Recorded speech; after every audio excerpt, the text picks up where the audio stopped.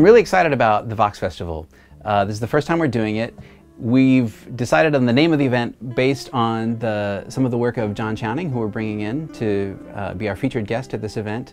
One of the pieces that he's presenting tomorrow is called Voices, and also a lot of his work deals with synthesis of the human voice. So we thought using the Latin word for voice would be a great name for the festival.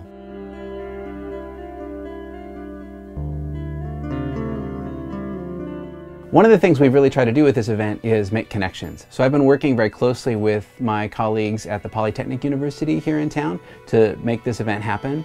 And we're also bringing in guests from other institutions in Spain. We have activities in the morning, workshops. We have Gustavo Aranda from the Escuela Superior de Arte y Tecnología here in Valencia. He's going to be presenting a workshop on first steps in video game development. Normally, when we are making games, we have lots of actors. The characters are actors, the weapons are actors, the vehicles are actors, the bullets are actors.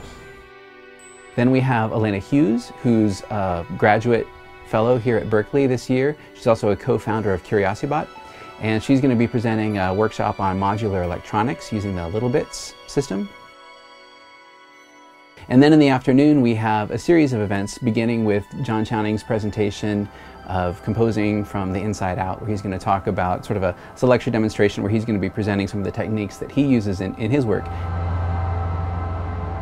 I'll give a bit of the history, the early history of the work that I began with Max and Jean-Claude Risset, now more than 50 years ago, and how important it was that we had an understanding that was given to us by Max and his colleagues at Bell Labs about the importance of the auditory system. Then we've got a roundtable discussion with leading specialists from the Spanish electroacoustic scene. Then a student concert with performances by students here from Berklee and also from the Conservatory and the Polytechnic University.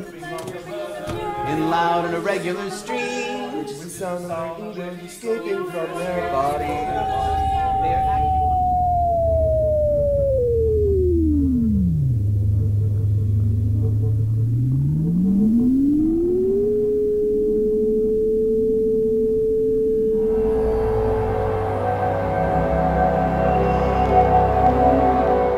And then the grand finale is going to be a performance of historic works by John and Maureen Chowning.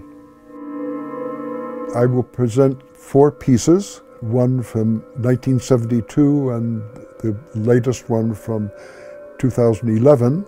The latest one is an interactive piece with a soprano. My wife, Maureen Chowning, will sing. I know the number of grains of sand and the extent of the sea, and understand the speech of the dumb, and hear the voiceless